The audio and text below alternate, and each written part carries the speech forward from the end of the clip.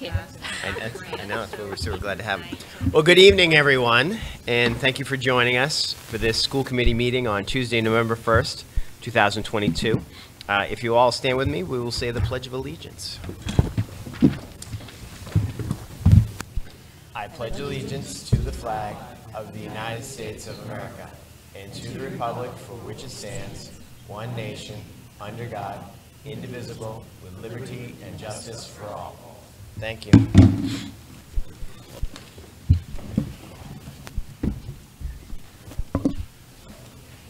Excellent. Thank you. Thank you, Mr. Bryant. With that, we do want to welcome all our guests today. Thank you for joining us. Again, if there are topics today that you wish to speak on, we'll have this sign in here and we can acknowledge you. We are having some internet issues as far as being able to push this out live today. So this particular meeting will be videotaped and then it will be aired again later. So our challenges with that, but hopefully we'll get that going soon. So thank you for all working on that diligently. Any adjustments to the agenda? There are none. We have communications. Sure. So in your packet that Natalie, well, it's in front of you that I sent to you earlier, is a letter from OSD. So the Operational Services Division are the folks that set the tuition rates for our special education private placement. So any state-approved special ed private placement goes through OSD for their setting of their rates for the upcoming year. You can see there that OSD is projecting or proposing a 14% increase for their rates for next year. So I'm just going to share with you this handy little chart I made you. Sorry that I didn't put it in the packet, but historically the OSD inflation rates have hovered between 1 and 2%, so the 13-year average is 1.83%. So the FY24 proposed increase of 14% is a very large number. Just give you a couple of little tidbits of information down the bottom. So just as far as inflation factors in general, in the Chapter 70 funding formula, inflation is capped at 4.5%. So some of the conversation associated with this memo that came out from OSD was about holding SPED private schools to the same inflation cap as the Chapter 70 formula does.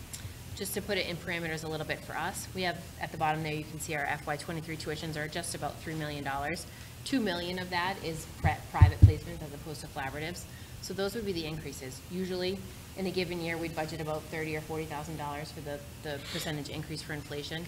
If they held it at the Chapter 70 funding cap, it would be a $92,000 increase, but a 14% increase is just under $300,000. Wow. Those are huge numbers. Those are numbers that will break your budget. Again, obviously we've talked extensively about circuit breaker and how that works. Any circuit breaker reimbursement for the increase in tuitions you wouldn't get until FY25 because it's 1 year out. There's a larger conversation about the fact that the circuit breaker reimbursement comes from the same pot of money as some of the private school dollars, so it's the same pot of money you'd be tapping. So there's conversation about the circuit breaker also not being reimbursed at 75% moving forward. So there is a call for advocacy and a call to action. So there is a sample letter floating out there for superintendents to put together and send out. So obviously I will do that on behalf of us. I believe there's also one floating out on the MASC website for school committees to put together. If that is something you guys are interested in taking a look at, I'm happy to draft it and bring it to you for the next meeting in November. There's still time. Quick, this has been something we've put in front of the state legislators over the past probably 10 plus years, because the 14% proposed does not mean that everybody's going to come in at only a 14% increase. So what we've asked them to file legislation is to cap the amount that a provider can increase to that amount. We actually asked before if they could cap it to the same level of Chapter 70 increases, to at least tie it to some type of benchmark. So it's definitely worth, beyond the letter, going to Representative Cutler and Senator Moran to say when you get into the budget discussions, because I believe they're both on Ways and Means, or at least Representative Cutler is, to at least make them aware that they need to do something legislatively for the outliers, because 14% is not your ceiling, it's more of a floor now. Right, and so part of the driver for the 14% is a 9% workforce stability factor that they're using. And so if you dive really deep into the weeds of this, you can see that a lot of private schools for the past 2 years have received a lot of outside grant funding in order to keep themselves afloat during kind of our tough COVID years. At the same time, they've also been offering employees signing bonuses of $10,000. So again, not something we offer here in public education, but now the workforce adjustment factor is driving up what their base salary expenses are. So again, those are all part of the letter that superintendents have been asked to draft, as well as on the MASC listserv for school committees. Aaron, pardon my ignorance here, but it's proposed. Who are they proposing? It is actually already approved. It's already said, it's already gone through, right? Okay, all right, so this is gonna happen. This isn't a proposal. It's already been approved, but obviously it has to find its way into the budget documents for FY24 in some way, shape, or form. Is there any CARES money or any of that stuff that we could tap into, No, or? so we have our sped stabilization fund that we started 2 years ago. I don't think of this as something that I would want to tap into this for. This is a budget issue that's going to affect every community, every city, Right. and every town. This is the time where you have some bandwidth to make something happen, right? A one-off move-in that we're trying to budget for at the last minute, that's what that sped stabilization is for. That's a budget hit just for us, and we're kind of in that alone for that period of time. Right. This is something where you can create some kind of groundswell support and hopefully make a change to what's being proposed or what has been approved for FY24. At first glance, it means two other things. Is number one, you won't be putting any more money into sped stabilization next year because you're going to need to use it to balance the budget. And the second is there may be a need to be more aggressive on taking some circuit breaker money, at least for a year, to make. To float, right? Yeah, Make to it make the float. one, to try to make a, what is going to be a perpetual problem into at least a 2-year problem by absorbing some of it with the, not additional, but in sped circuit breaker that happens to be there. The problem is, and Aaron hit it, I don't think, just so everybody's clear on it, more people are going to be eligible the following year for sped stabilization, for sped circuit breaker. So that's going to make the money for 75% reimbursement could drop below that. And you could get the same amount of money, but you're going to get a lower reimbursement rate. That's where this problem compounds. So, And Aaron, to help, again, forgive my ignorance, but this is a proposed for this year of 14%, and that's not to say they couldn't come back with additional double-digit figures next So year? the Am I reading OSD that right? rate increase of 14% has been approved for FY24. So they hold a separate kind of, it's almost an entirely separate process to the state budgeting process. They're Okay. like, they hold hearings and whatnot, but they have an obligation to notify us a year in advance of a rate increase, which is why everyone got the same memo on October 1st saying that it was 14%. There was no conversation before that or an opportunity. Usually if an individual school, so in your packet you had a list of kind of what the individual schools are that OSD covers. If an individual school is looking for a rate increase, we get a letter telling us that they're seeking a rate increase, and we're asked if there's any feedback we'd like to provide. There's a hearing that we're allowed to attend. As far as OSD as a whole with the 14% rate increase, that's not the process that's followed. They just file the rate increase. We're notified of it on October 1st so that you can plan accordingly. So I guess I'm still not sure I'm asking the question right. So we could see the next year? It'll continue to go up, yeah. Yeah, so Yes. this is, okay. And so you're proposing that we write a letter of advocacy to, Right, so it goes to your elected officials. They're also MASS and MASC are asking us to supply some just district-specific information about, what does this increase mean dollar-wise for our district, so that they can create kind of a letter on everyone's behalf as a whole. But they are asking that individual districts reach out to their representatives and say, here's what this means for my district, here's, do you know anything about this? Do you know how they got to this? Do you understand the workplace adjustment factor? Do you understand the inflation caps, just to kind of get the conversation going? okay, yeah, I So- definitely think we should do that. Yeah, and I think we're in support of you drawing something up and then also working with our government liaison to reach out to our representatives to do that as well. Do we need to formalize that? Do we need a motion or no? No, because I'm going to draft it and have you guys approve it at the Okay. next meeting. The one from you, I'll send the one from me. I don't need, that's just from superintendent's part. Okay, bill schedule has been approved there. And then I will consider a motion to approve the school committee minutes of October 18th, 2022. So moved. Seconded. We have a motion and a second. Any further discussion on the minutes? Seeing none, all those in favor? Aye. Aye. Any opposed or abstained? The ayes have it. Thank you. So in your packets, you all, I think I resent you the school improvement plans that we had taken a look at on October 18th as a first read. I've invited the principals here tonight. Principal Talbot is actually at a wake and is unable to join us this evening, but the other principals are here just to highlight one item in their school improvement plan that they're excited about. Just a reminder that school improvement plans are a document that really lives outside of this group. It's really a living, breathing document for the school and the school community to talk about what their focus areas are and what they're looking to improve and to measure over the course of the year. So as you see, it's worded on the agenda as a second read and acceptance. You don't approve them, you're just accepting them. So whoever wants to start may start. Can I get the microphone? All right. Just make sure you're talking to me. I'm going to talk into it. I'm not going to take it off the stand. All right. So I wanted to highlight under the communication area. So I think it's a big transition going from elementary school to middle school. And I think sometimes I make a lot of assumptions about really understanding the new system. So many good things happen at the middle school, and I think that this year I'm really focused on trying to make sure that I'm documenting that and pushing that out to families so that they really understand kind of more comprehensively the things we're doing at the middle school.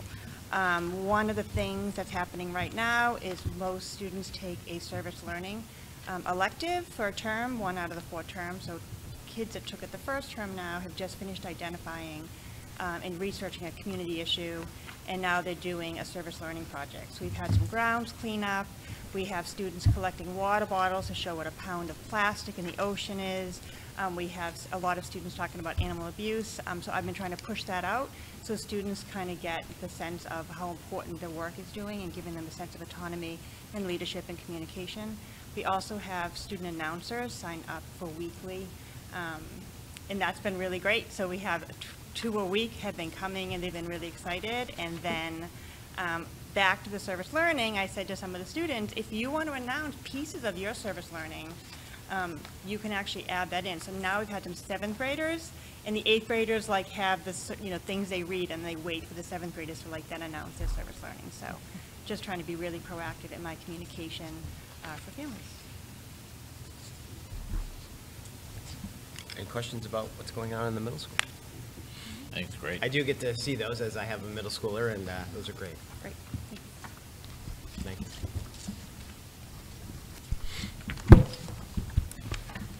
So something we are excited about at North is under our social and emotional learning goal, our community meetings changes. So every year we have community meetings. In the past, we sit and we talk to the students about the different character traits that we focus on throughout the year.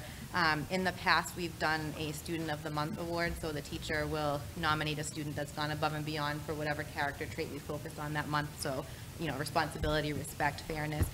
But we tried to think of a way to make it more inclusive, because while it was good intentioned, we were finding that students were getting left out who were trying really hard, or the same student getting the award year after year. So we've kind of moved our community meetings, instead of being to grade level, to celebrate community. We're doing a whole school community meeting once a month. Instead of focusing on one character trait, we're kind of focusing on all of them at the same time. So the teachers will do individual lessons throughout their day in their classrooms, but we also will do some of that character education at these community meetings. And to be more inclusive, we came up with these Titan tickets. So every person in our school community has a packet of these, and it lists all of those character traits that we work on throughout the year. So this is our way of kind of catching kids in the act. So, every student in the class could get one of these on a daily basis. So we're able to recognize more students for the positive things they're doing. They're all working so hard. It's nice to have that. So what happens is Like, let's say I saw a student do something really nice in the hallway, like picked up a book that another student dropped, I would check off, wow, that was so caring, and I would give them this ticket. And this is not just their teacher, it could be me, it could be someone that works in the cafeteria, it could be a custodian, it could be any adult. So I would check off caring, write the student's name and grade, and then this bottom part tears off, so we have boxes in each one of the classrooms that the kids can put their name in, and we do a drawing at the community meeting, and that's just a way that we can recognize them. We have a pool of prizes, whether that's, you know, Pembroke swag, water bottles, t-shirts, or like lunch with the principal. Maybe you get to sit with, you know, the varsity team at a basketball game, just ways to get the kids excited. They are absolutely loving this. The kids are having so much fun. They're running up to me in the hallway, showing me their tickets. They can take the ticket home to show their parents. I've heard a lot of people have them on their fridge. So, and when we do draw their name, we are recognizing them in front of the whole school. We had the art classes make a big, they're like cutout letters that we have by the gym, and it spells the word kind with the I missing. So the student would stand in for the I for being the I in kind, and then we're putting that on social media. So they are super excited about that. And then to celebrate community, we're also trying to get community members in to speak to the students at these. So for example, next month, we're focusing on being thankful, with it being Thanksgiving and all of that. So we are doing a food pantry drive, and we're working on getting someone from the food pantry to come and talk to the kids about that work and how it benefits the community. So it's really just been an awesome thing to watch, and we're hoping that the kids have more fun with it. So.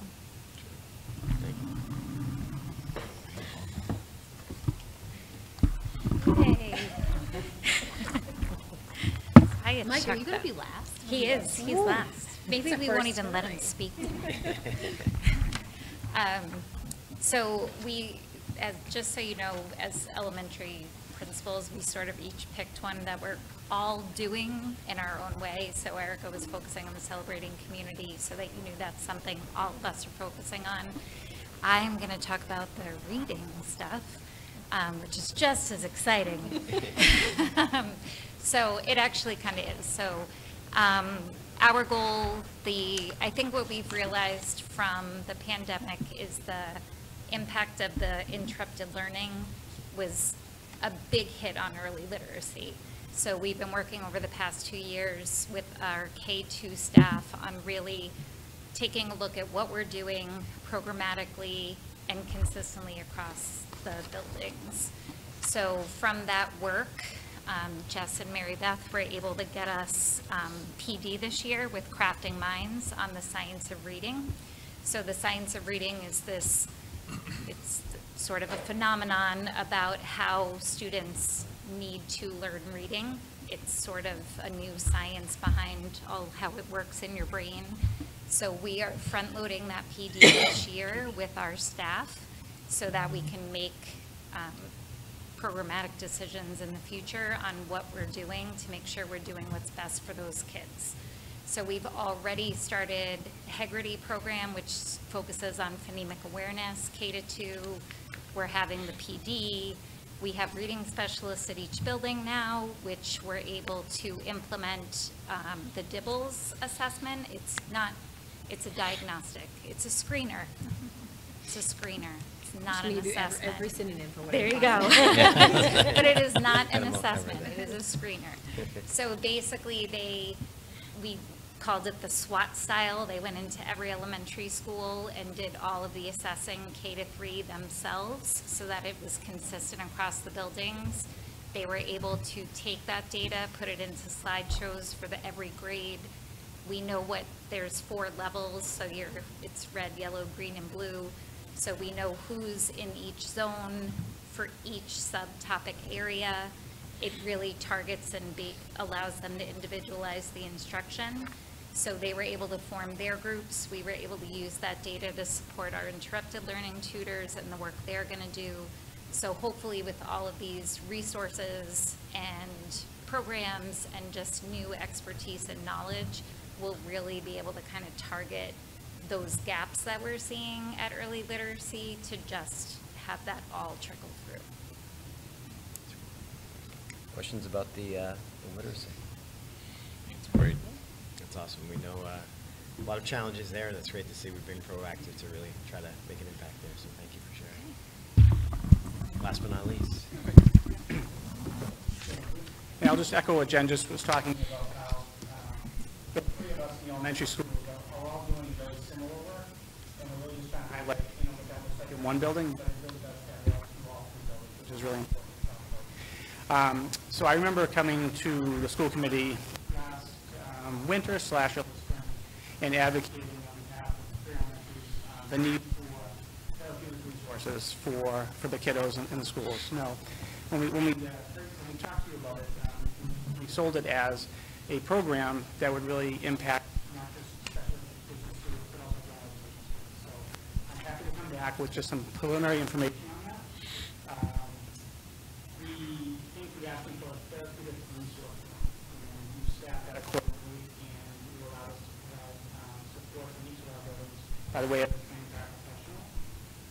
So we've done a lot of work over the summer and also this school year on making sure it's moving along. So we created a data sheet that is exactly the same in all three buildings, so that's from the same data. And we've already actually had a lot of input on those forms. We're using Google Forms. So it gives us some nice colored spreadsheets and some nice bar graphs and all that kind of stuff that it's a good visual to understand where we're at. So what I'd like to just say is that the mental health staff over the past 3 early release days since the beginning of school have gotten together. Building administrators have come as well to support that endeavor.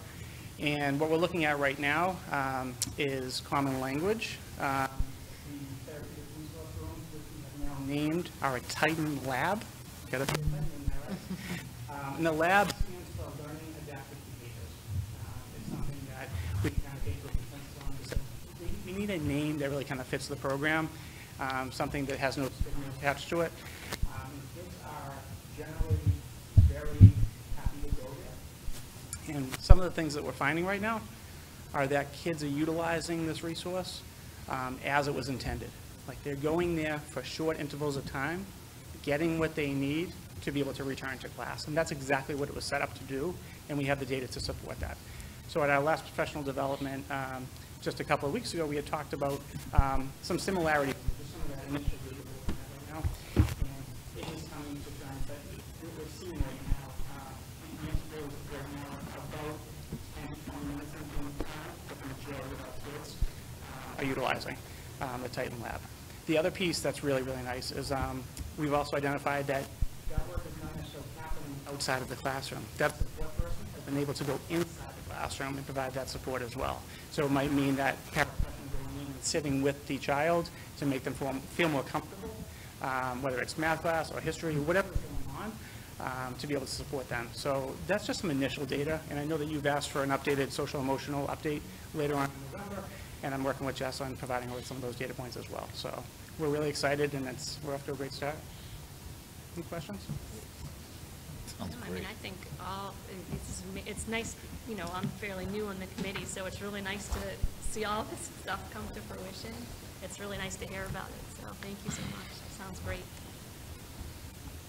Can you talk to what the interaction is in that 10 to 20 minute interval? What does it look like? Yeah, Mike, it's all communication, right? So it's really finding that person that really that child is really connected. So we've all three of us found people in our buildings that really kind of embrace that. So it's making connections.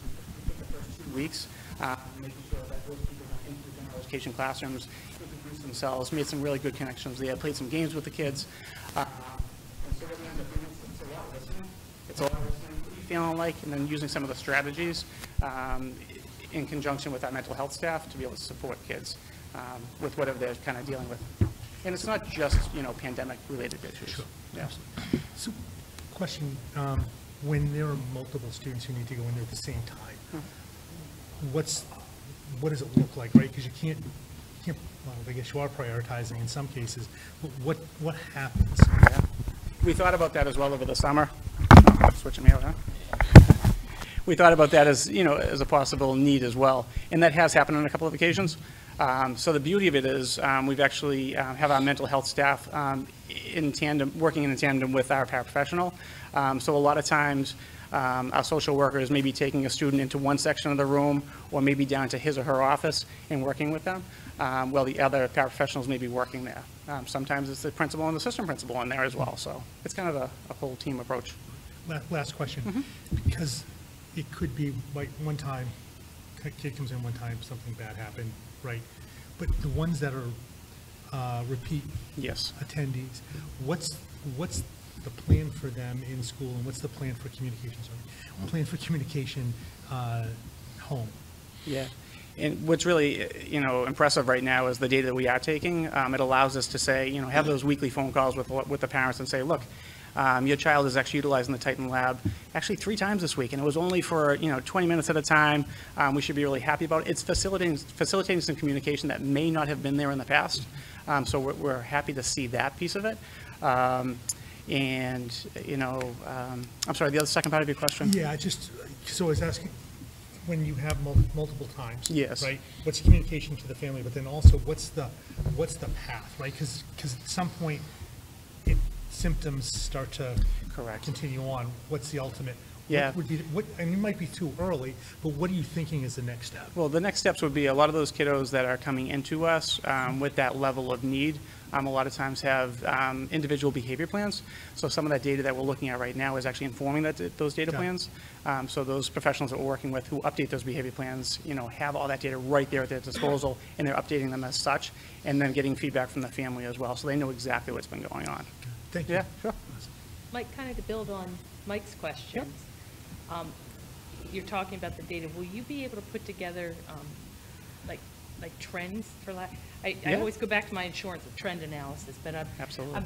I'd be interested to see I would think initially as you roll this out, you're going to see an increase in participation as the comfort levels grow. Yes. But my hope would be that as those comfort levels and those interactions continue, that we might see that cap and then trend back down from the benefits of doing something like this. Are you going to be able to put together things that we would be able to see, say, at year end, so we could kind of gauge the success? Absolutely. And I think we're doing that work right now. We actually identified the 2 trends that I just spoke about. And I think it would be very easy to do, and even like almost a trimester schedule to see actually, the successes that we're having with kids. And I could definitely come back and bring you that information by the end of the year. I'd like to Yeah. see it just so that from year to year, we can also measure the overall success and trends and see where we're heading, and maybe where we need to expand, or as things change just worldwide and Absolutely. the issues that our students are facing, we can shift with it. Great, thank you. Absolutely. Sure, no problem. Thank you. Thank you, guys. And I know we are going to get in depth on this a little bit more coming up, so we'll continue to look forward to seeing where that data comes. So with that, I'll accept a motion to accept the 2022-23 school improvement plans. So moved. We have a Second. motion and a second. Any further discussion? Seeing none, all those in favor? Aye. Any opposed or abstained? The ayes have it. Thank you. And thank you all for your Yes, sharing. the day after Halloween's quite draining on the elementary and middle school, and so you guys can go. If you like to bring candy, please. Bring it to the kids. Give it to the kids. So the next thing in your packet under my report is a consideration for approval, the new self-administration medication form. So in your packet is a copy of the form. This is, a form exists now. So this is not a new form, this is just an updated form for the school nurses. The form that exists now is a little bit more narrative in nature as opposed to kind of check box. And the reason why I'm bringing it to you is because the form is referenced in policy JLCD, which is the dissemination of medication. So self-administration is one of those. Obviously, self-administration is only for high school students. There's a whole host of criteria they need to be able to meet, as you can read from the bottom, in order to be able to self-administer an EpiPen or whatnot. Doesn't the policy also say, it says what is acceptable? So it doesn't. So the original self-medication form talks about inhaler, EpiPen, auto-injector, or insulin, or any other medication prescribed by a licensed physician, so. Okay, so it is relatively specific. Yeah, I thought it, because I just remember when we had Right, that. so your just student can't be walking around with Benadryl, or Correct. it has to be. Because we prescription talked about, medication. I think Yeah. the conversation, and that has been on for a while, or at least the initial was on for a while. We talked about things such as Advil and things like that. So I brought it up only because, just so people were aware what some of the past was on it. So the form itself isn't part of the policy, it's just referenced in the policy. So And this form is, it lives on the high school website under the health services tab. but there's no changes to this. Well, so the current form that we have is just a little bit longer. It starts just with a narrative about what self-administration is. This is just a one-page streamlined form, but it covers the same thing. So the checkboxes now are a little bit, there's a few more currently, but they condense them into it. Will this be pushed out through the registration process at the start of the year if this gets? So this is usually a conversation with the family and the nurse specifically. Okay. Yeah. Right, not something that we would just No. put out there for No. everybody to complete. Okay. Any other questions for Aaron or leadership on this? All right. Do I have a motion to accept the new self-administration medication form? So moved. We have a motion. Did this come for first read already? No, this is just a form, it's not in Just the the policy. form, so it's not the policy. Yeah, Got it. yeah, Okay. no, we're not changing the policy at all. Got it. So we have a motion I'll second. So moved. and a second. Any further discussion? Seeing none, all those in favor? Aye. Any opposed or abstained? The ayes have it. Thank you. So the last thing under my report is a waiver for girls' basketball. So the high school athletic department is seeking an MIAA waiver to allow 8th grade girls to play on the JV basketball team. So they had their interest meeting, I think 2 weeks ago at this point, and there was about 20 girls or so that were interested in playing basketball at Pembroke High School. That's not a comfortable number for a varsity and a JV team. They're looking for, 3, 4, maybe even 5 more students in order. Over the course of the season, there's injury and illness and whatnot. Last year, they were looking for a waiver for freshmen, for 8th graders to play freshman girls volleyball. We didn't move that forward in the sense that it's not basketball, sorry. We're not necessarily looking to field freshman teams, but we really like to keep the varsity and the JV going. Had a preliminary conversation with the folks at youth basketball just around what their 8th grade numbers look like for girls, because our intent is not to kill that program. My understanding is that 15 girls are interested in travel basketball at the 8th grade level. So if we were to use a few of them at the high school, they would still be able to field one 8th grade girls team. So I did talk with the girls' side, so I'm also representing that side of it. Look at you. There's currently 9 girls signed up for the 8th grade team. 3 from East Bridgewater that will join them because they don't have a program. They are prepared to support this. I've talked with Coach, and so whatever we decide today, they will support. They're prepared to send out communication and start that process going. So they're in support of this because they want opportunities. Again, we're trying to, youth programs are there to build up towards the high school, and they're there to support that program. So Thanks for doing that, Lance. And you did. I didn't do much. Just along for the ride. So, all right, so I'm just trying to understand, so we only have a small amount of people at the. We have 20 girls at the high school that are interested in playing basketball. 25 is usually, so we did it last year with 21, and there were a few times we weren't able to play the JV game because we didn't have enough girls between the two teams. So I think when they saw the number was 20, the conversation started around, could we look at some of the 8th grade girls? I think there are some pretty strong 8th grade Pembroke girls in that program. and the sense are there may be 3 or 4 families or maybe even 5 that would be interested in moving up. It's not for everyone.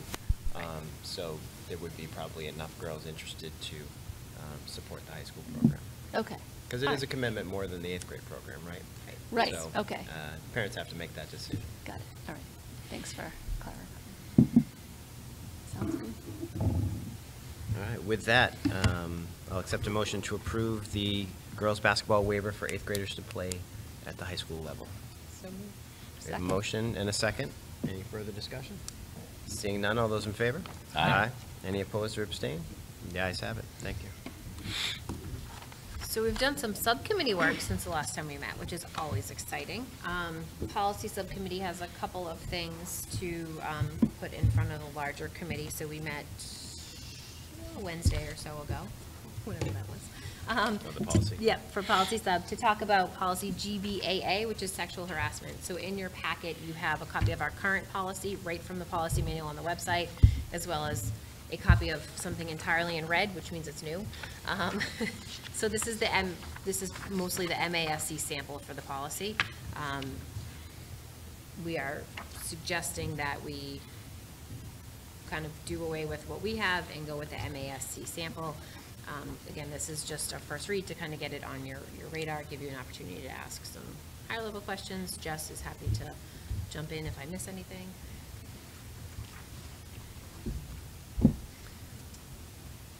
Any questions for Jess? I know David and I were Yeah, we're at committed. this meeting, so any Just kind thought? of background reason, one of the Sure. reasons why we're bringing it to you is that there was some changes to the Title IX federal regulations and laws in 2020 called the Final Amendment. And so that affects both public schools and post-secondary colleges. Sorry. So these changes are reflected in the policy and then as well in what we call our grievance procedures, which really outlines all the steps that we need to take. So some of the major changes in that final amendment of the Title IX that were implemented really is about procedures as well as protecting the alleged victim. So there is a lot more steps when there is a known allegation or a known possible infraction of sexual harassment. So it's about supporting the alleged victim, assuring that we put in what's called supportive measures for that person. There's lots of steps that we take. I am a Title IX coordinator, Michael Murphy as well. We've had to go through training, legal training on that as well. And then notifying the potential not just the victim, but in writing, but as well as the potential aggressor. And then there's steps. So I have to assign an investigator. There's lots of steps for that. So it's meeting with the alleged victim, taking their statement, meeting with the potential person, the aggressor, going over steps with them, getting their side, putting everything in writing, looking for feedback, and then there is a document produced, which is kind of what's called a final report, and that goes to what's called a decision maker. So there's lots of roles now. The decision maker cannot be me. I just follow, assure that the procedures are in place. Mary Beth has been assigned for the district the decision maker oftentimes, and so she looks at all of the evidence, and we work off of preponderance of evidence. And then there's a decision made and a recommendation, sometimes to the building principal if it's a student-to-student case, sometimes to Superintendent Obie if it's a personnel. So again, the policy in and of itself has changed more to include the procedures and the steps that are now part of what's called a final amendment. If you'd like to, the nitty-gritty of all the steps, that is in our grievance procedures. And again, these are requirements, but it does outline for anyone interested in the policy, and then talks about what to do if you disagree or are looking to appeal a decision in the end. So, And some of our dialogue with them was just, they've gone through this a couple times in a couple different situations, and they've sort of worked through these policies to adjust to things that work, things that didn't work, and did they feel comfortable that these reflected those challenges that they may have had in some of these situations to sort of encompass really what they feel is the best case for how this process should work. And this sort of reflects that some of their, not only just general policies that we're our best practices out in the industry, but what has worked for us, and are they reflected in this document? And then they being? Our Okay, team. our team, Yeah. and not MASC. No, our team, as we've gone through this in a couple situations internally, does this reflect, all right, well, this didn't work for us last time, can we adjust and make it work? So a lot of the procedures are outlined, so you have 10 days to do this. Right. Each person needs to receive the report in this amount of time. They have this amount of time to reflect and write a rebuttal or a response. But we've gone through the process a couple times and have kind of tweaked our grievance procedure to assure that it's our practice along with the regulations that are set forth. There's not a lot of variability in what you can do and how you do it. It's clearly defined within the laws, which they state at the front of at the front, and then reference at least the other agencies in the back. So there's not a lot. You can't say, oh, we're going to create our own review process. Can you just so everybody's aware, can you talk to the role of outside counsel within the investigation? Just because if you're listening to kind of the conversation, it sounds like, oh, okay, it's exactly, it's everybody internal, maybe not, even though you went through training, may not be trained. Can you talk about the role of outside counsel, not only in the investigation, but in communications, and kind of, because there's different paths this take. You mentioned student, you mentioned faculty member, right, because there's different combinations, faculty member to student, faculty or staff to faculty or staff.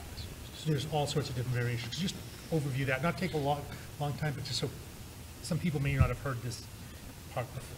Sure, so we use our legal counsel to kind of check our thinking per se on our steps. So it might be reviewing a letter that we're going to issue, or asking a question about a request of either the victim or the alleged aggressor regarding, evidence to include and pieces like that. So we certainly involve them in a process as we go through, but the regulations and laws are pretty, as you said, pretty clear on kind of the steps.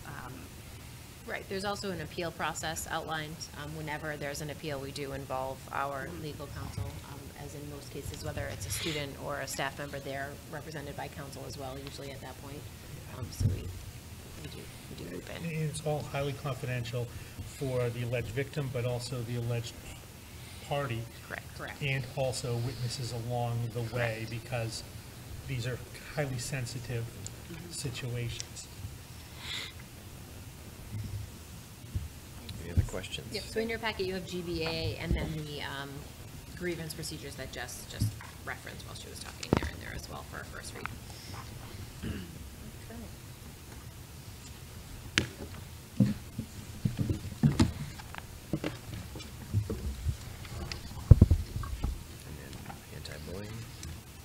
Yep. The third thing in your packet for our first read is the revision to policy JIC-R, which is our anti-bullying regulations. So we do have a bullying intervention plan that we are working through some revisions on right now with various stakeholders. We talked about that a little bit at policy sub. The only change to the policy is where the bullying and intervention plan is located. So on the last page of our current policy, you'll see in red, we need to publicize where the plan can be found, and that's the only change. We will bring you the bullying intervention plan when we've had a chance to gather all the feedback from various stakeholders, but those changes don't change the policy at all. The only change to the policy is about publication and notification, and part of the plan is, we did give you the plan in your packet and the updated form, but we are still gathering feedback. So. Any questions or thoughts on that? All right, I know we'll have more to come on that. We have gotten some,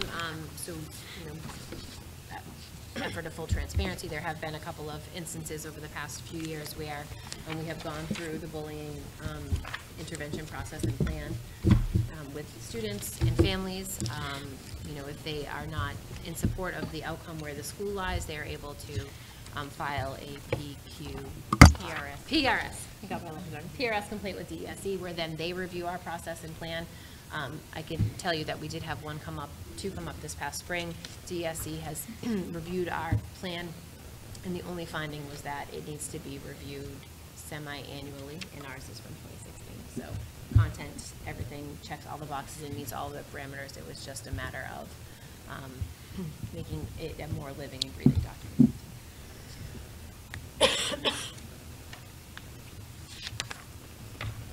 So those are all first reads.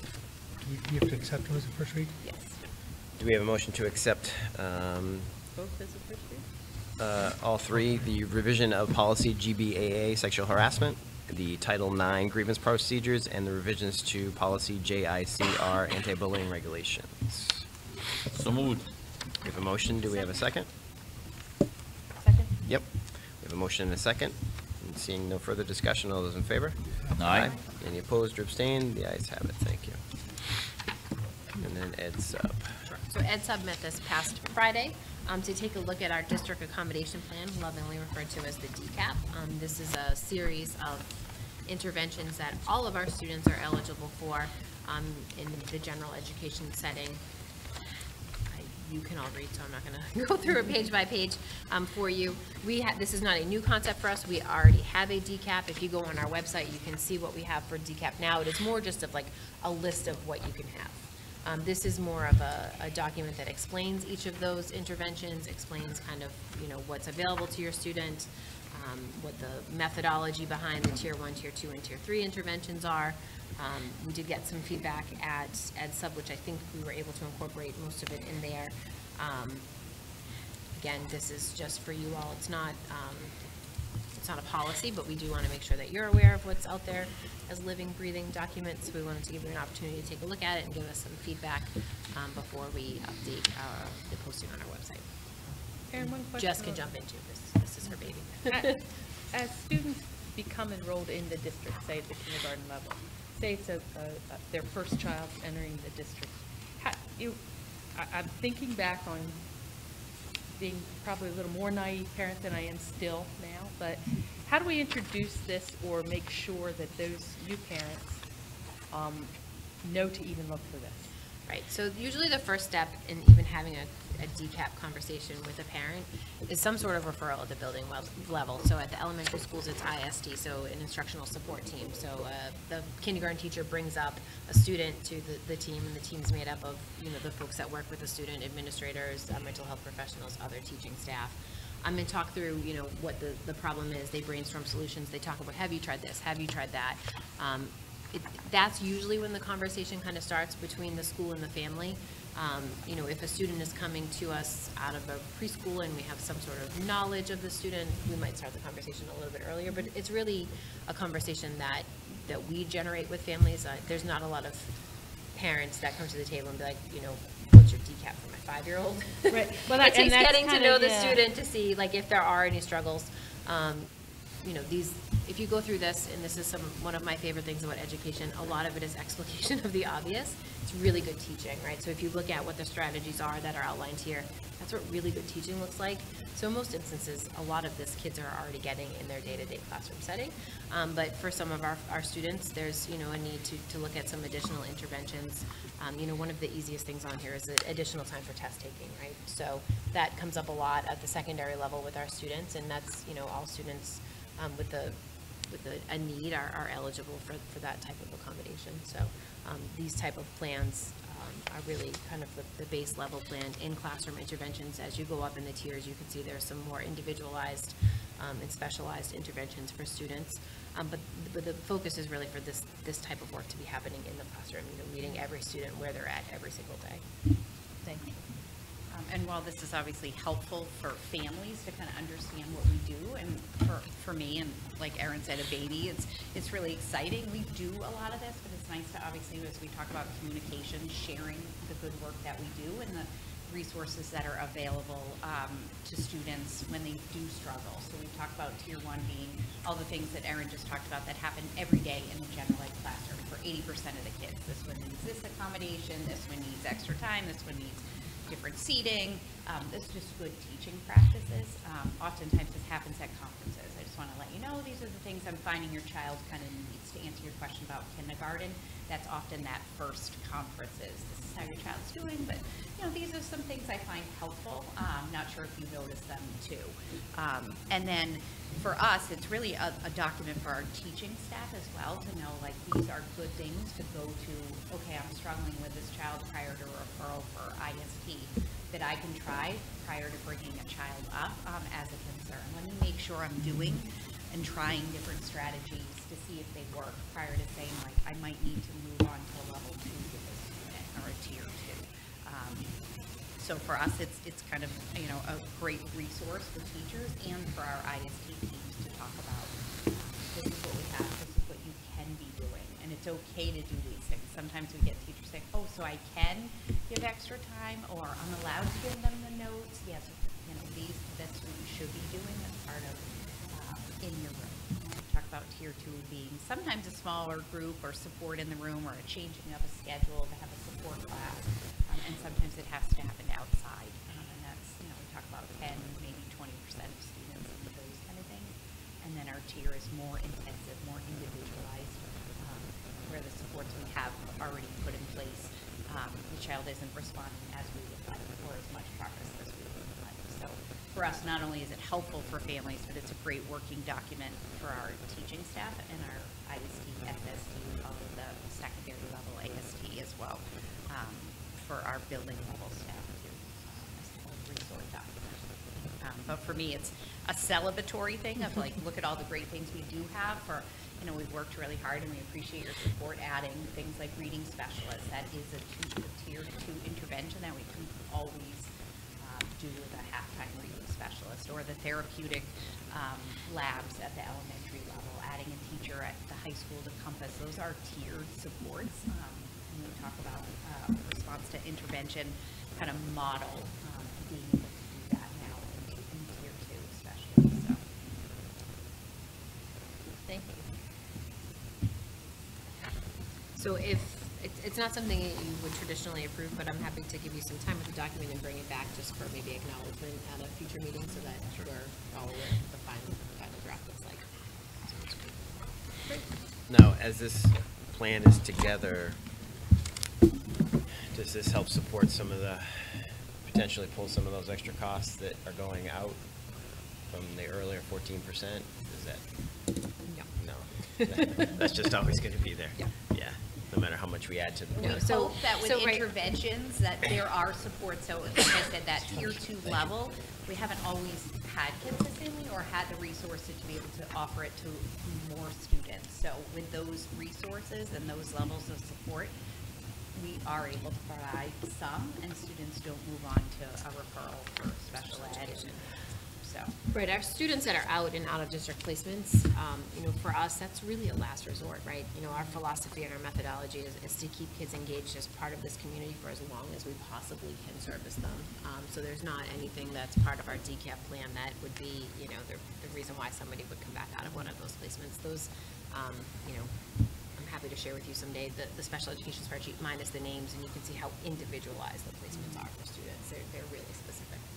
Yeah, and besides tier 3 being, special education being a tier 3 intervention, this is a general education support plan, so it's really prior to special education. Like as Erin said, there's lots of steps we do in district with students with disabilities prior to saying they can no longer access Pembroke Public Schools.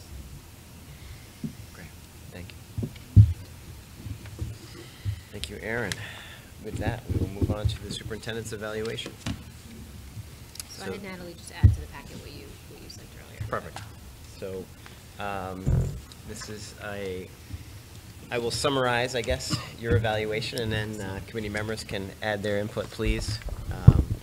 Really, I just want to preface dialogue by, we obviously have just come through a uniquely challenging time in educational history, I would say. And I know Mike can attest to probably more so than I, being in the weeds far more than I was through this process. But I think how you've helped navigate the district through these challenging pandemic times, we want to commend and acknowledge your leadership to our district through that time.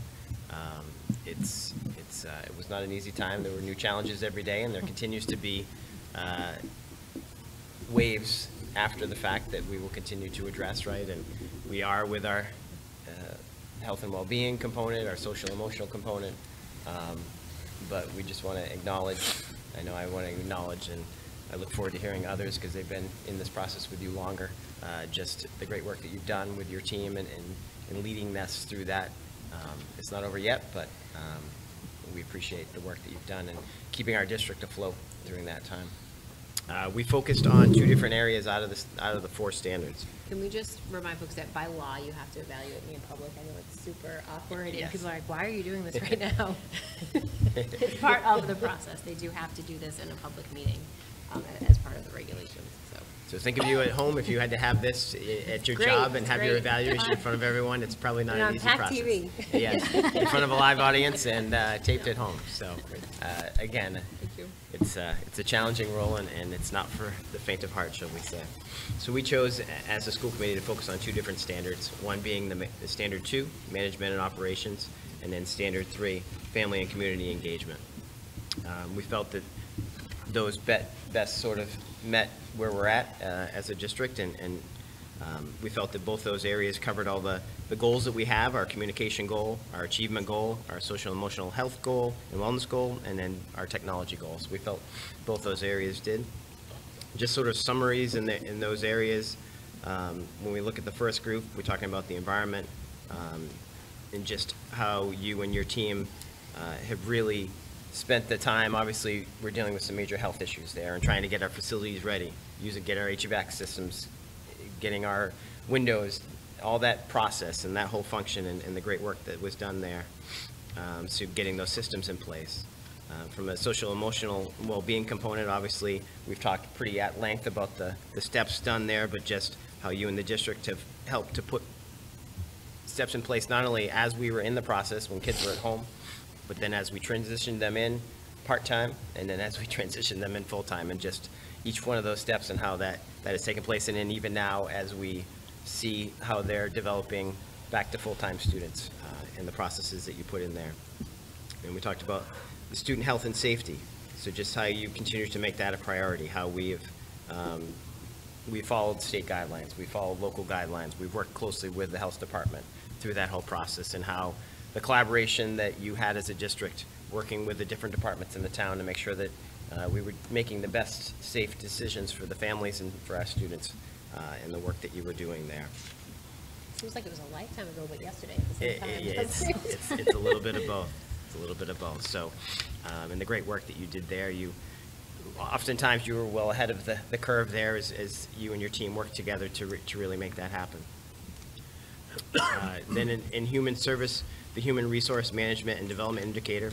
So we talked about recruiting and hiring, and how I know since I've been here, the working group that we had for social justice, we made some adjustments on verbiage that we had to making sure we're inclusive in our hiring process and how that all worked, and really the recruiting and hiring and the type of individual that we wanted for our district to really match how that worked there, and just the people we've been able to add there and the areas that we wanted to add. We talked about the supports with the paras for our lab areas now in the elementary schools. So really where we're putting our focus when it comes to recruiting and hiring and the great work there.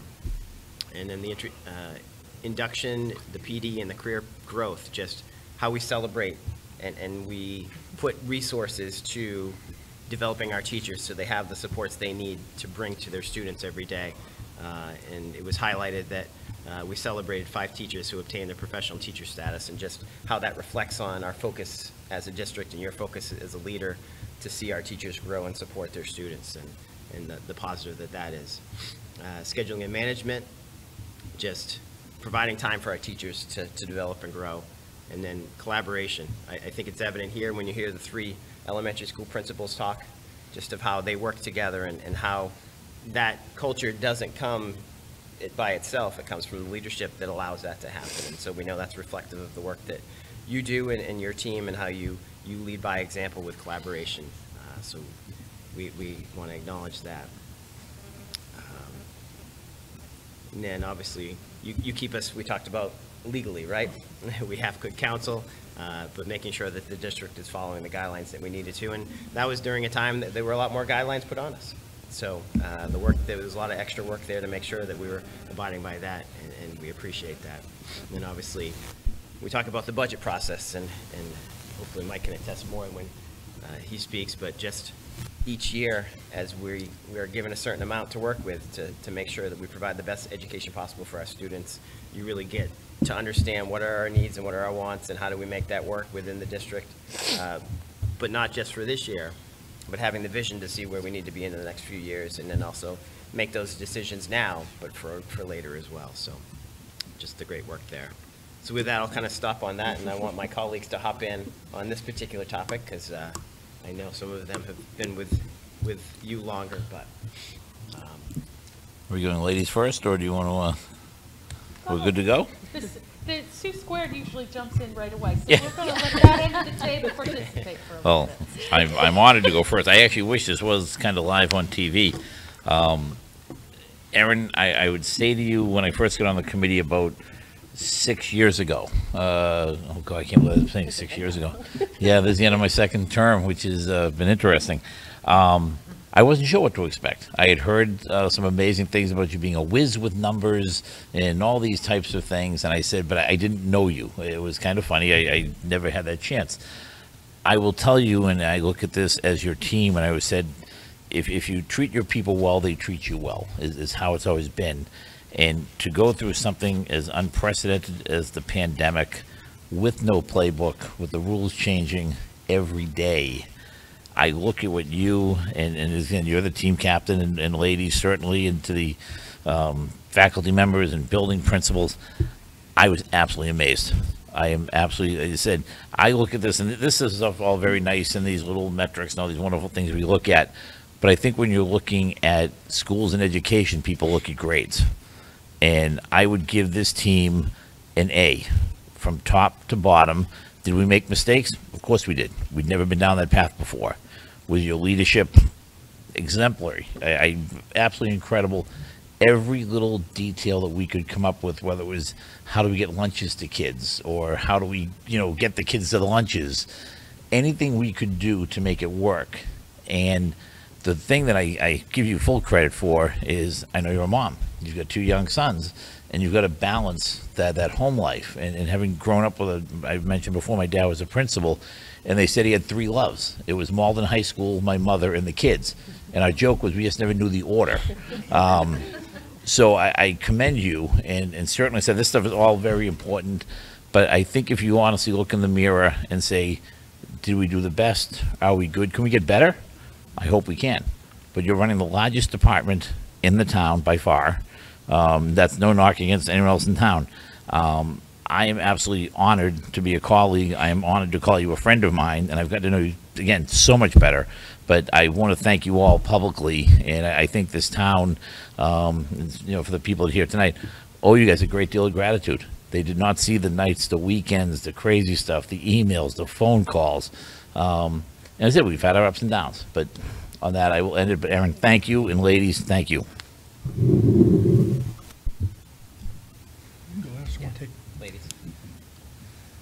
Well, as you know, I've only been on the committee for a year, but I have to say, watching everything that you do is, I'm sort of blown away at the amount of work that you do. Like David says, it's like you're on 100% of the time. Even when you should be taking a day off, you're not.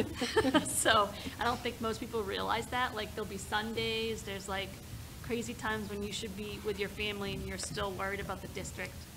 Another thing I'm kind of blown away by really is your use of the budget and the way that you were able to take all of the CARES funds and, the money that we had coming into the district because of the pandemic, and be able to categorize that where it was needed most. And I think that takes a certain skill level that, I feel like most other districts don't have that benefit, and I feel like I'm just really grateful that you were here to take care of all of it. Any ideas that I had before I was on the committee about what you did, I'm just completely blown away. It's like you do triple the amount I ever thought you did. And so thank you very much for all you do. I only have the 1 year to reference. I wasn't There'll here. be many more. Yeah. I wasn't here through the pandemic, so I didn't, You were here, though. You were I on was all those watching Zoom calls. every Zoom call. She was there. And, all of you did an amazing job through all of it. All of you were really, really amazing. So thank you so much. A lot that I would say was already said, but I know. But don't worry, I have commentary. There were different things I noted, and again, the volume of hours. I think, Sue, you're correct in that as you work with this team, you see the amount of teamwork. You also see the level of patience. Anybody that works with me has to be patient. What you don't realize is a lot of times we are sending incredibly detailed questions to this team, and if one can't answer it, they're coordinating with one another to get an answer so that it can be addressed and then spoken publicly here in the meeting, so that those that didn't think they had that question will hear the answer to it. I also, the pandemic process I'm the daughter of a plumber and HVAC guy, so I have to say I really thoroughly enjoyed, as you would talk about certain HVAC stuff. My father would have been proud. You know, but again, your patience, the number of meetings, calls, questions, and emails coming in, especially during the pandemic. I only have, you know, I had about a year of sort of normal before it really got crazy, but the volume increased exponentially, and none of you really skipped a beat. You just continue to do it, and we're out a lot. You know, town meetings with the town manager. You know, having been in the finance world for a while, I especially loved the spreadsheets that kept track of what certain changes or requests would actually translate into an estimated dollars. You know, my favorite topic, unfunded or underfunded mandates, and you even had a list for that to help me, especially when I came on board. These are important things. So, you know, and your poker face. You kept a straight face even when our Zoom meeting was hacked, and there were some interesting things going on. That's the sign of a leader, in not reacting, but instead responding. So I thank you for that, and I'd like to say I won't continue to send you long emails with lots of questions, bullet pointed and peppering, but I can't, because that's just how my DNA is wired. So I look forward to those Sunday nights at 10 o'clock. Thank you. I know, but I just want you to have something to read on Monday morning. perfect. I don't want you to be bored, so it is what it is. Thank you, Susan. Yeah, just a couple of things real quick. I'm going to talk about some tactical things that I don't think people understood or knew, just around the pandemic, and then I won't talk about a couple things overall, I think strategically. And I apologize for not being able to get all my comments in, and I'll talk about that whole problem a little bit later. But there were a couple things that happened where people don't realize, that just because they never get the light of day for whatever reason. The measuring of classrooms when we knew we were going hybrid, right? You know, tape measure I don't think is part of the standard operating equipment for a superintendent of schools, nor is hopping in your car and having to drive to a state distribution center to make sure that we had PPE available based upon what was being mandated. You know, there's a couple other things talking about, when you talk about desirable place to work, Lance. I think to me, we've turned into that place where people would like to go, but a number of people who say, hey, I heard there's an opening in Pembroke, can I use you as a reference? I'm like, sure, use me as a reference. However, I know the pool is going to be pretty big. The thing to me, when we, you know, when you look at the staff, the fact that, you know, we have PHS graduates who actually teach in the district. I think when we started a school district back many years ago now, which does seem like yesterday, I think that was one of the things that, you know, wow, that would be neat if it happened, and now it actually does happen, and I think that means something to the kids. I know it means something to those people who are the teachers, having known them. I think two other things to note that I don't know if everybody realizes. I don't think there is a meeting that Erin hasn't taken with a parent or a community group. I've joined her on several, but I know there's more from there. You're not always going to give people the answer they're looking for or want, but there was an answer.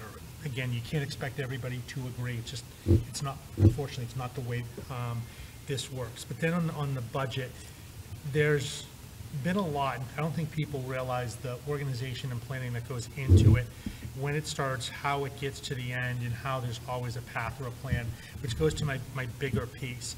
When we, and I do mean we, literally everyone here was going through what happened, the question that Erin and I got when we went in front of the select board during this past budget cycle, and then we went in front of advisory, got the same question a little bit different.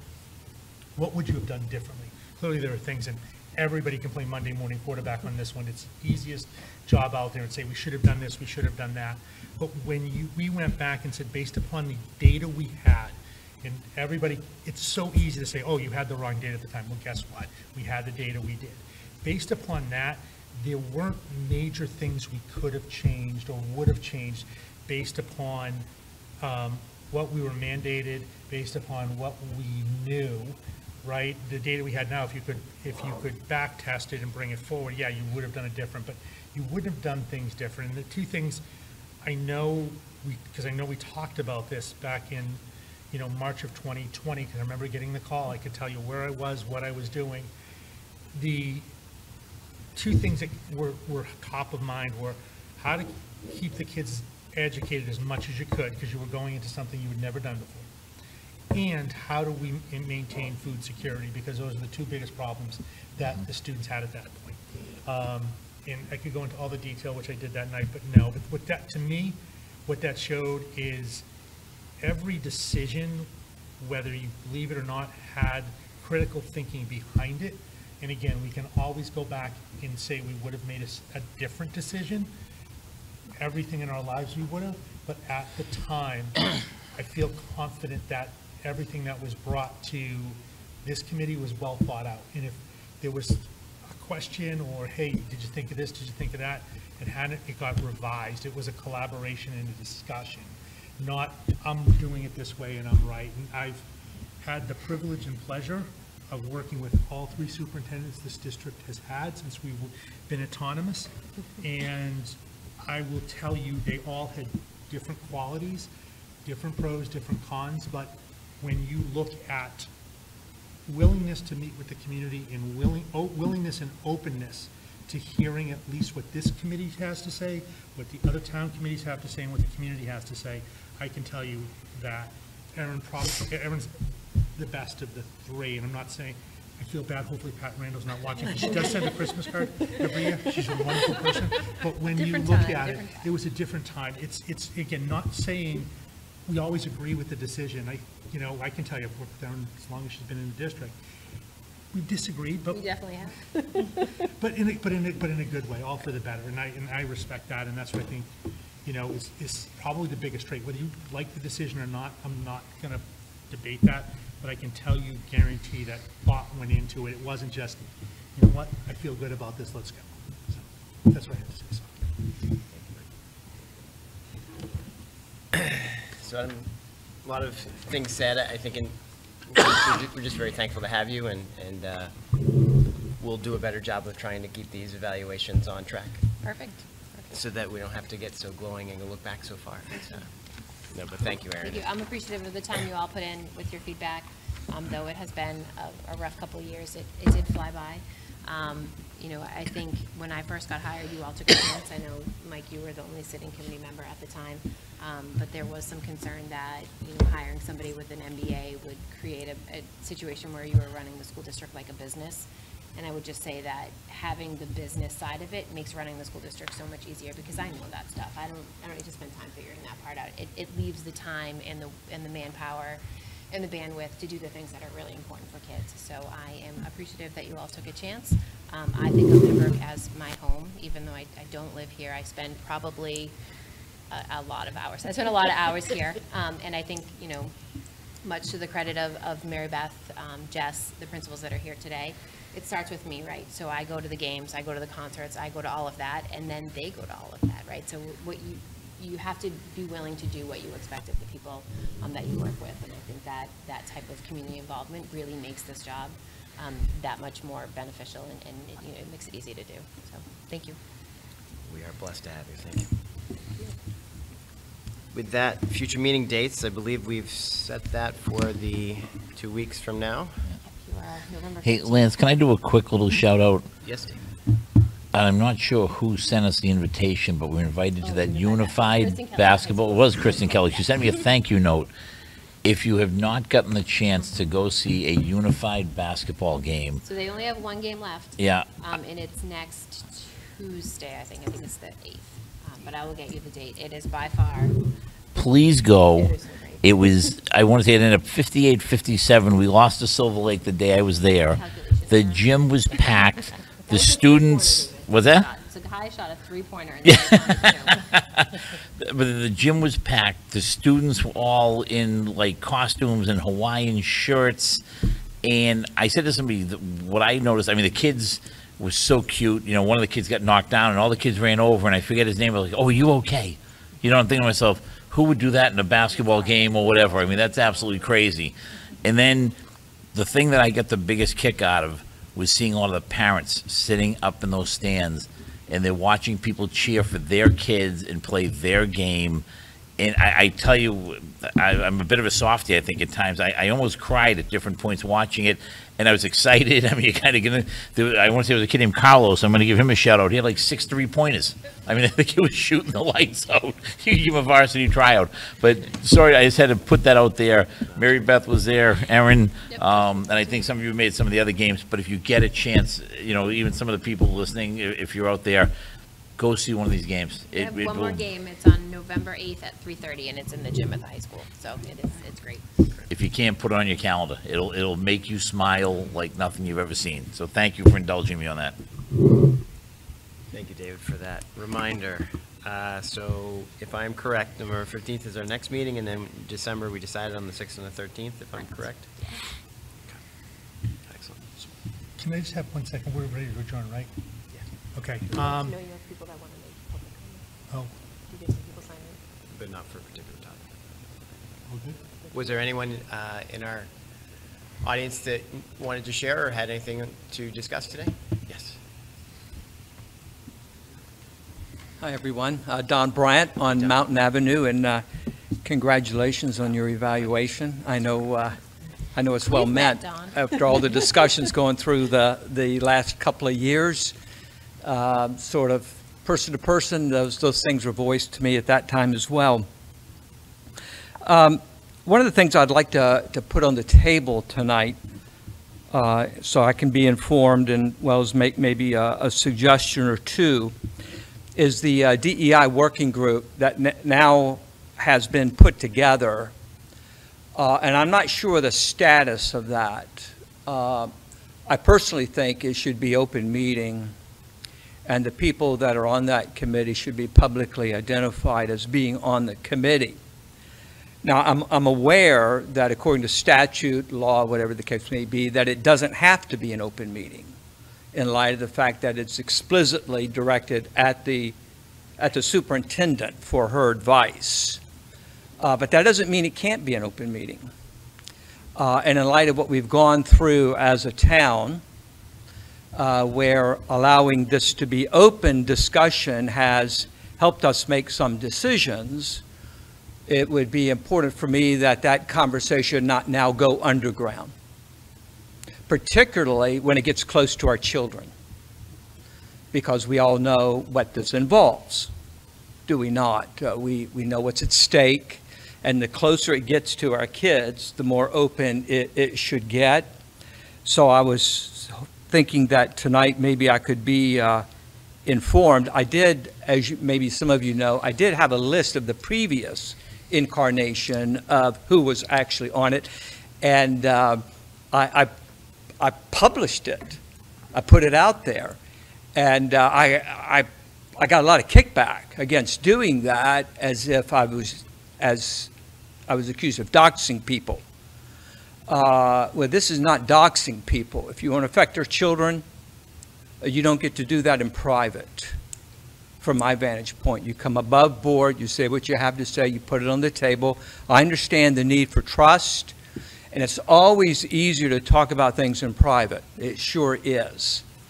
But at certain points, you don't get that path because of what's at stake. So I thought I would ask the question whether or not this is going to be an open meeting to which people are invited or certainly can view, understand, and whether or not who is on the committee is going to be public knowledge. Sure. So I'm happy to answer the second part of the question, and maybe you want to talk about the open meeting part. I have the microphone. So we are absolutely planning on listing the folks that are part of the working group. You all did not, you, Don, did not out anybody from the first iteration of the group. So we've presented publicly at least 4 times over the past calendar year to this committee about the work from the social justice working group, including folks' names and who's in what working group. All of those are public documents as soon as we present them here. They're also all found on our website. At our last meeting, I did just let folks know that we would be putting their names out to see if anyone had a concern, and there wasn't a concern. Okay, good. We have not had a great internet connection here at North for about 11 days now, but today it is as steady as it has been, even though this meeting is not live because we don't have any internet. But the intent is to put the names of the members on the tab. So we have 13 parent and community members. We have, obviously, myself, Mary Beth, and Jess, our 5 building principals, and a handful of some other staff, like our humanities content supervisor, our world language content supervisor, but that list will be on the website. Good. Is it an open meeting? So in its current format, it's not an open meeting. I will say that most of the working group type work that we do at a school level isn't an open meeting. You know, we meet about report cards, we meet about the science of reading, like you heard Principal Simmons talk about. I'm happy to hear your feedback if you think it should be an open meeting. What I will say is that the number of folks at the meeting is 13, 18. It's 26 if everybody comes, which in that format is a very difficult number to manage conversation. I don't know how much work would happen if we made it an open meeting, and, you know, because I've been on a few boards and a few committees here, and I do believe anytime you have an open meeting that public comment is a big piece of it, right? And, you know, the purpose of having folks there is so that they can participate. I would hate to call it an open meeting and have it feel less than open by not allowing other folks to participate. So I think then you're talking about, you know, upwards of 30 people trying to work. You know, what we talked about is we have our next meeting is tomorrow evening, you know, kind of dividing the group into smaller subgroups so that we can actually do some work, because Susie was there. I see Maureen in the audience. She was also there. It's hard of that size to really, you know, there's a lot of conversation. It is hard to really harness the energy of the group towards work. There was more getting to know you kind of type conversations. I think it was a really helpful first meeting, but I don't know that we did any actual, you know, work of the working group. So, it's really Are there notes or meeting minutes taken from those We meetings? take notes. They're not official minutes because it wasn't a public meeting. We could post the notes if you think that would be helpful. Just for the sake of it, I know we strive hard for transparency, right? Yeah. And Right. to work, and if there's ways that we can communicate the information that's taking place and still have an atmosphere that's conducive to seeing work done, I know we're open to that, absolutely. Well, the atmosphere to get the work done shouldn't mean meeting in private. It doesn't do that on any other committee that's Sure, public.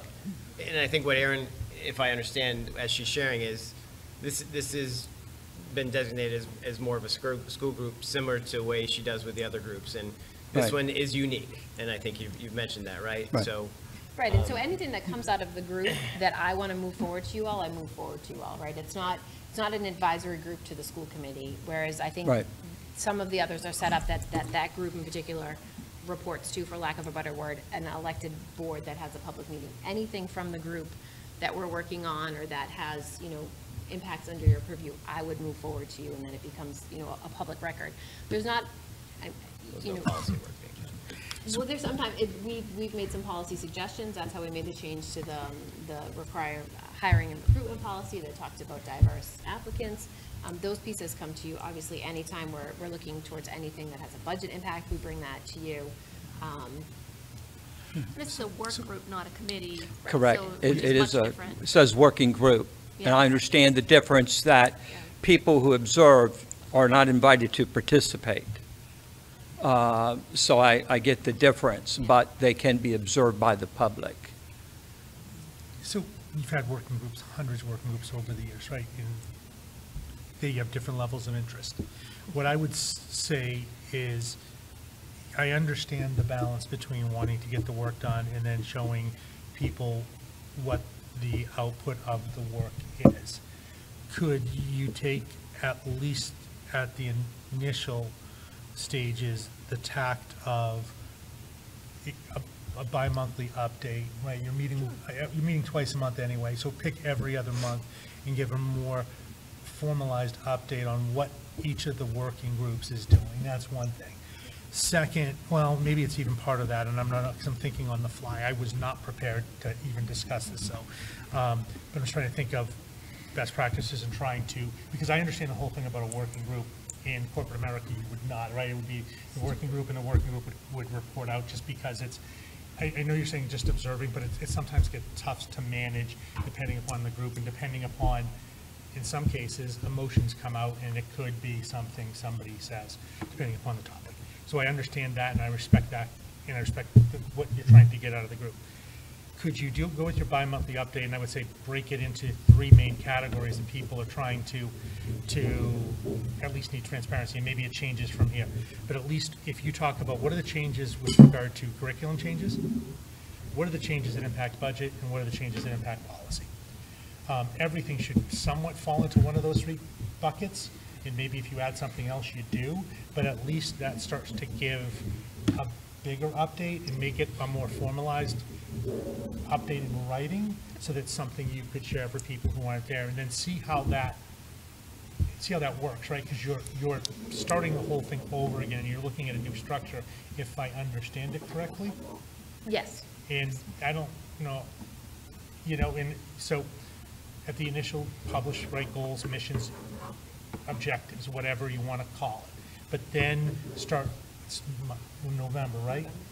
January, come out with some type of formalized report so that you at least show what the work of the group is, and then you can get comment from people Which is who aren't in. pretty much what the structure was last time, because we brought it to you all just about every other month on an update. But then it fell off because interest in the group fell off.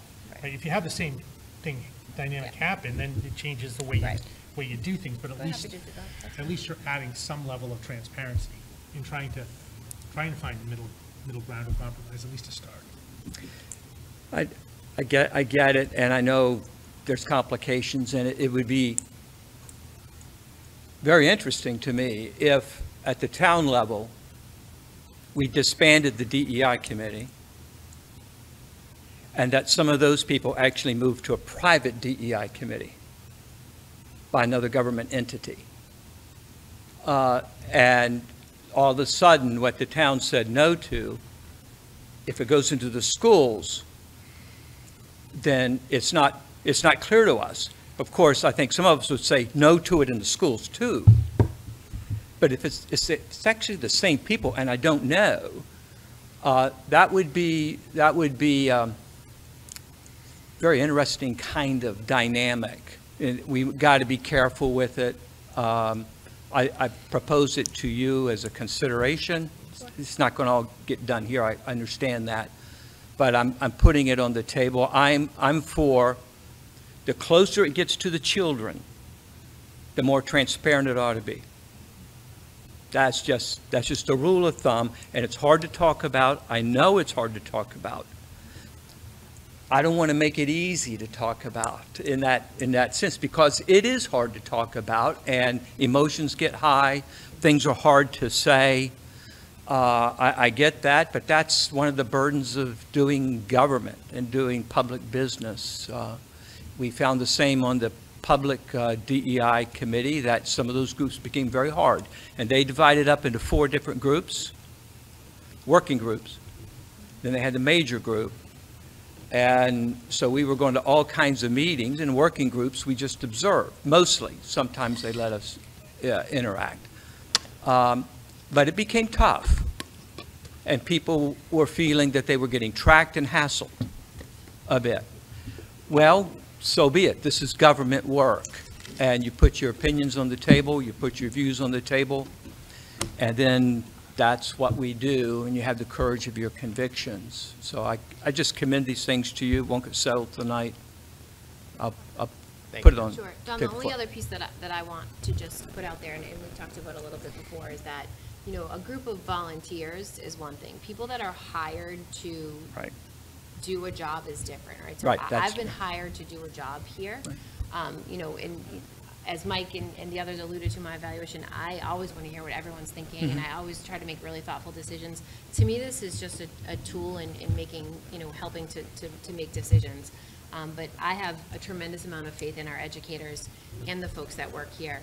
Inclusion is not new to public education. That is the basis of public education. So though the conversations are difficult, they have always been happening at the education table. Sometimes they take a different spin, but inclusion has always been a subject of conversation. And, at the request of this committee, we included parents in that conversation in October of 2020 when the Social Justice Working Group started. But I assure you that these are not new conversations, that they have been happening. And, you know, we really, this committee felt the need to have parents involved in the conversations. In this iteration of the working group, it's parents and community members. Before it was just parents. I think you all, over the course of the past year, have recognized that the community also has, you know, some value to add to the conversations when we're talking about diversity, equity, and inclusion when it comes to public education. But a group of folks have been hired and are paid to do this actual work here, and, you know, are looking for folks' input. I can assure you that I will post the list of the members of the committee tomorrow, as soon as our communication person is in, but there is little to no overlap from the original DEI Town Working Committee, other than myself, and there's one person on our group that was on the original committee. Okay. And Don, Two things, I'm speak. sorry. Oh, I'm sorry. Let me just say, can I just say two things really quick? Because when we talk about diversity, equity, inclusion, and education, it means a lot different than it did at the town. And we just celebrated, and I think it was a feel-good moment for everybody here when we talked about unified basketball. Anybody disagree with that? Anybody? That unified basketball is part of the inclusion activities within a public school district. Inclusion and inclusion classrooms have been in this district since my kids were in here. All three of my kids sat in inclusion classrooms and are better people for it. So when we talk about it, we can't just take a narrow view of it, of what is going to support an argument or for either side. We have to look at the whole concept and how it applies to public education. So when we talk about inclusion, don't forget those kids who are playing unified basketball. Don't forget those kids who are in Best Buddies.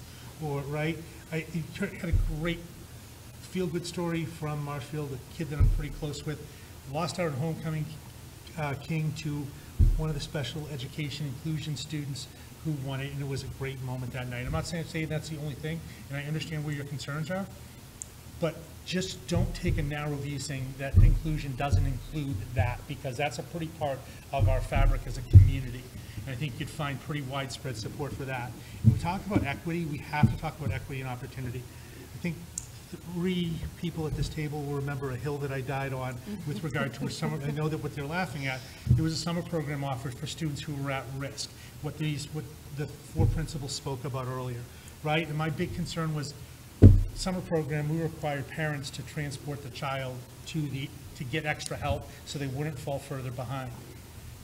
My concern, and they'll tell you, we spent probably 20 minutes of their lives, they won't get back, but I'm glad I spent, it wasn't that long, making sure those students got transportation. Why? Because there only ended up being about 4 of them, but they didn't have the opportunity to get to that program because single parent, 2 parents working, whatever the family situation was, not my business, not mine. Our job here was to make sure that that child got equity in the opportunity to catch up.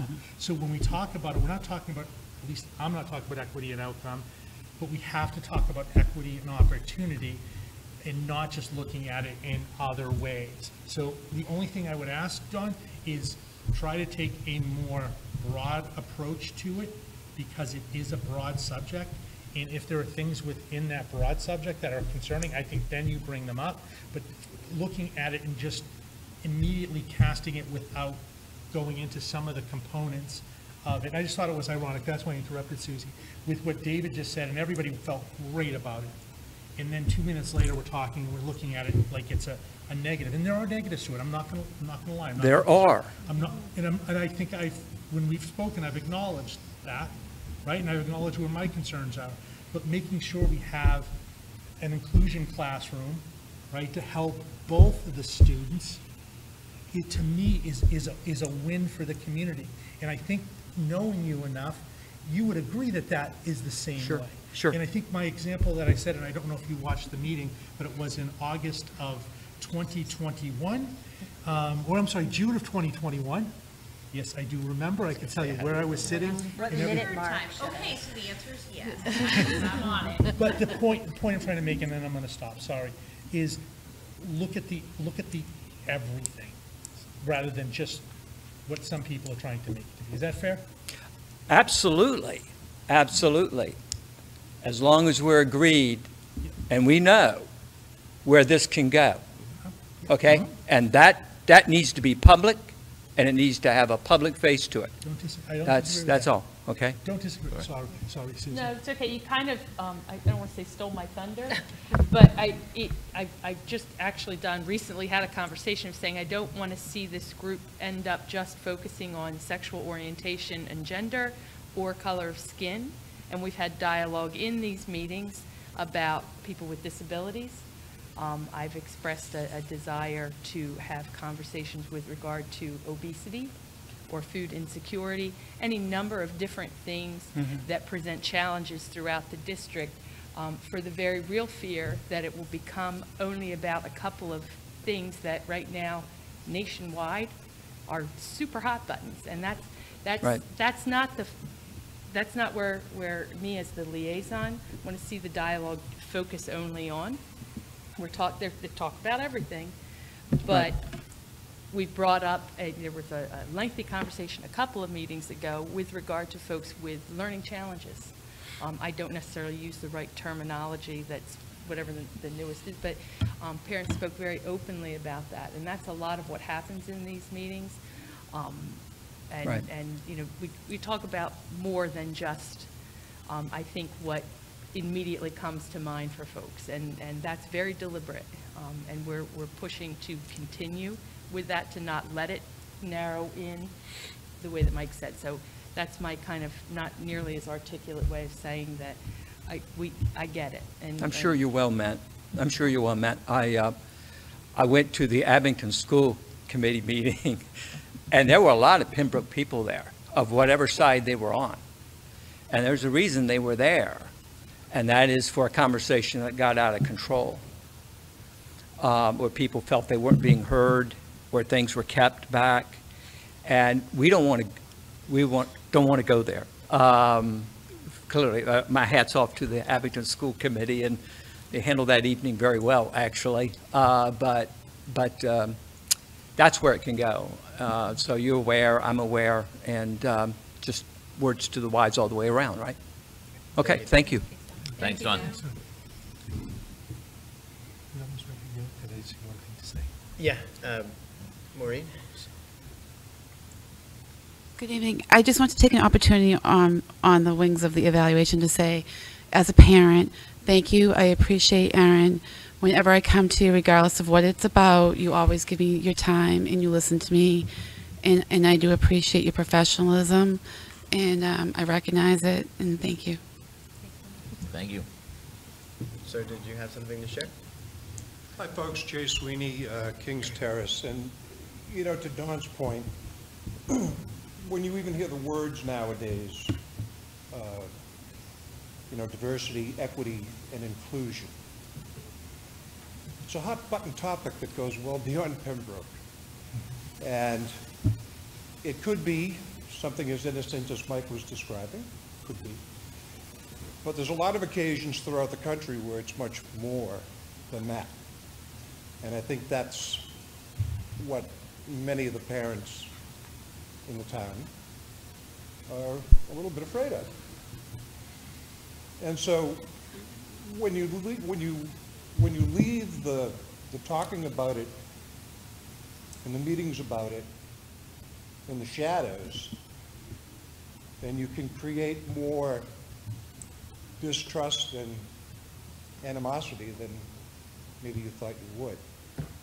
So I think the more open and more sunshine you can give this topic, I think it'll be more acceptable to people if they know exactly what it is and to the level of which you're talking about when it comes to that particular subject. Thank you. Thank you. Thank you, sir. Thank you. Before we wrap things up, anyone else? Thank you, guys. I Mike, just you had a thought? need 2 minutes, and, you know, and this is even tougher based upon that. And by the way, I agree with you. The more transparency, more information we share, the better off we all are across the town. And that's one of the things I think we've tried to do over the years.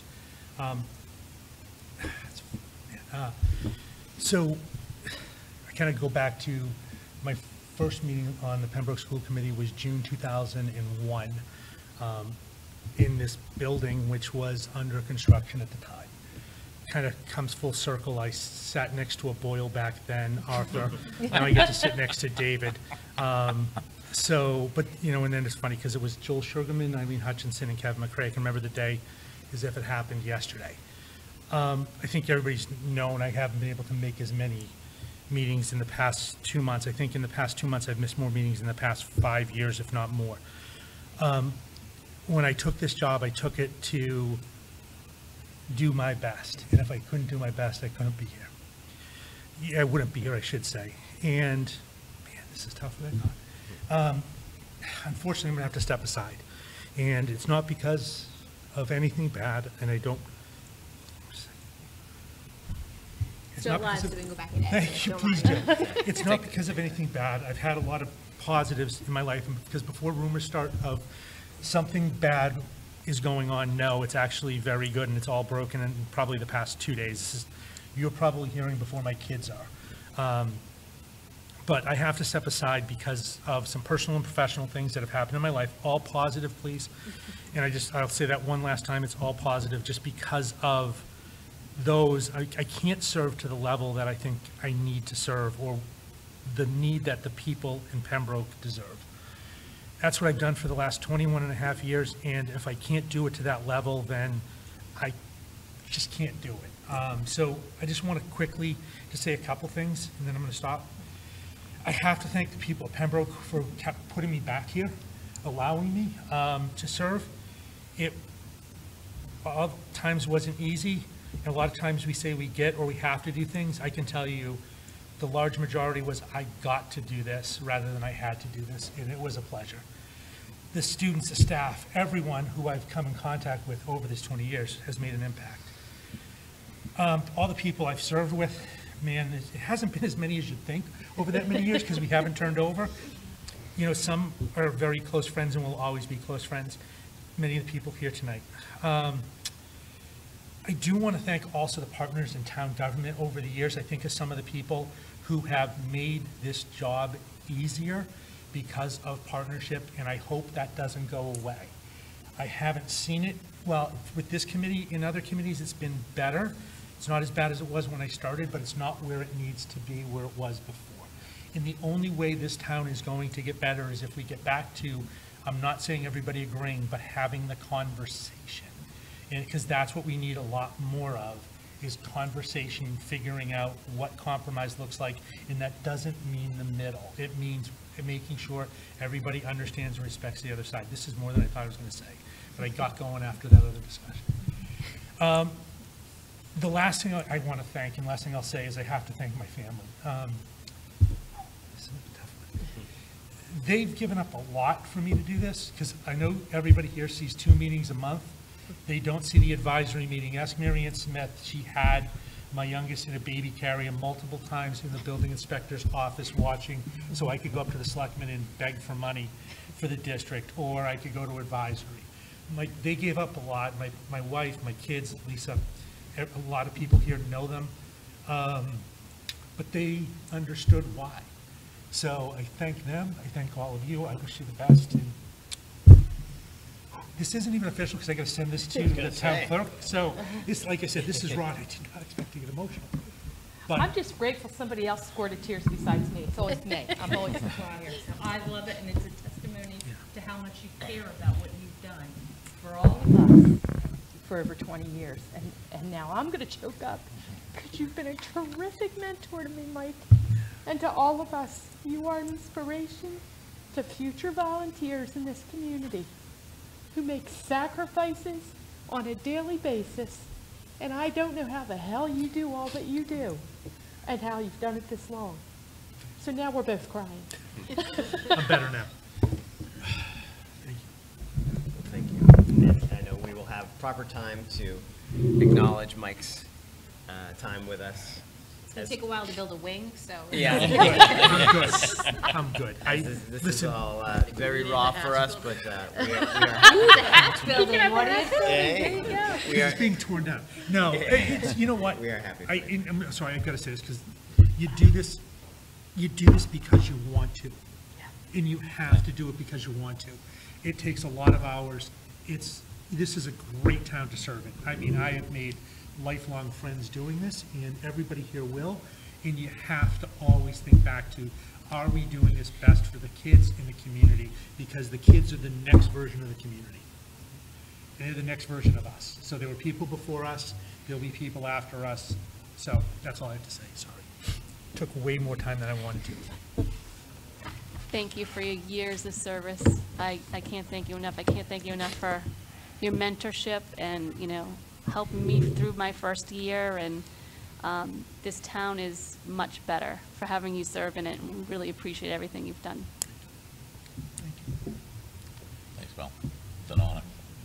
All right, on that note. Motion to adjourn.